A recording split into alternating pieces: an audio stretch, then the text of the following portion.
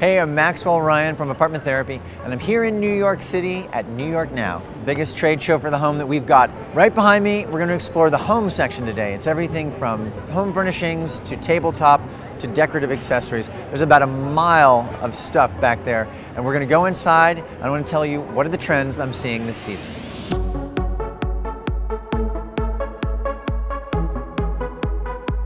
So I want to start off by talking about three trends that I've seen around the show. The first I call vintage luxury, and this is you're going to see all over. A few years ago you saw industrial chic, it's over. Anything that was sort of common or industrial or raw was good, but now it has to have a sort of an extra twist to it. It has to be luxurious. It has to be turned up a little bit. So you're going to see more embellishment, you're going to see shiny edges, shiny little corners and surfaces, particularly copper and brass. So right here's a good example. I'm in the Roost booth, which I love, all of their stuff. And here's a galvanized tray, and a few years ago they might have just done straight galvanized. Now they have to have a little rim of sort of a little luxurious copper around it to give it contrast and that sort of that warm extra texture. And you're going to see that all throughout the home and this show.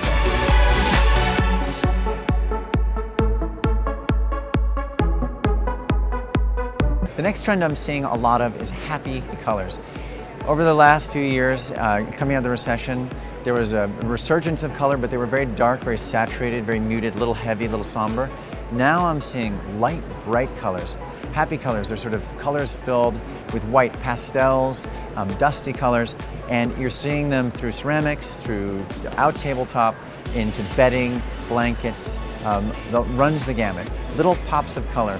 And for example, here's right behind me, I am in the booth over here of Takanaka from Japan, and they have the most amazing array of colors across their bento box collection. And I've chosen this one right here, which is sort of a salmon colored, but as you can see, it's optimistic, it's bright, it's a little bit dusty, so it has a little bit of sophistication, but it's very happy.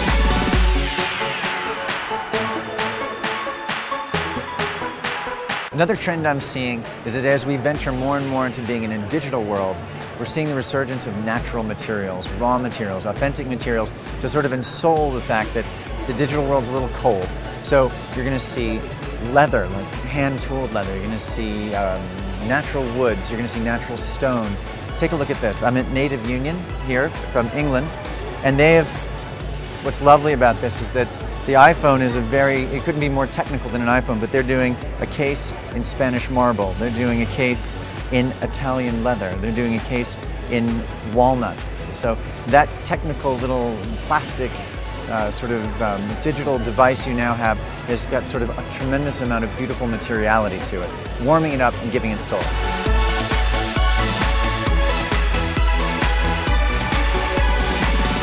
So come get lost, come check it out, and I'll see you next time in New York Now.